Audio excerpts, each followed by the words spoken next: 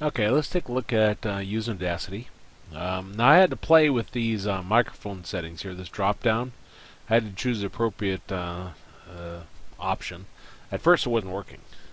Now it'll be obvious if it's working. Let me click this little red button here for record. And this is checking to see if it's working. See how it's recording what I'm saying now? And I press the square to stop it. Now if I click the play here, and I can hear this is checking to see if it's working. See how I can hear that, but you can't because it's coming through my headphones. But that's working now.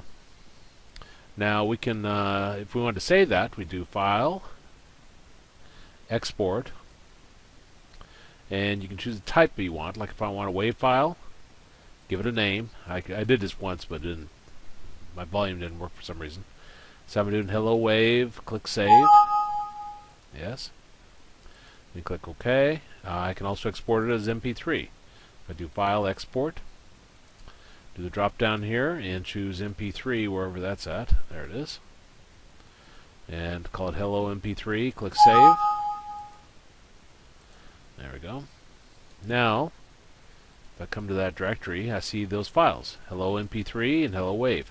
Now, if you don't see your extensions on there, you need to. So press your Alt key and choose Tools, Folder Options, and View. And then down here where it says Hide Extensions for Known File Types, uncheck that and click OK. Now I'm going to double click MP3, and this is checking to see if it's working. And see it comes up there. Okay. Now I'm not.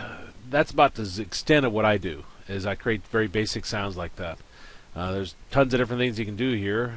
Generate. There's effects, so forth.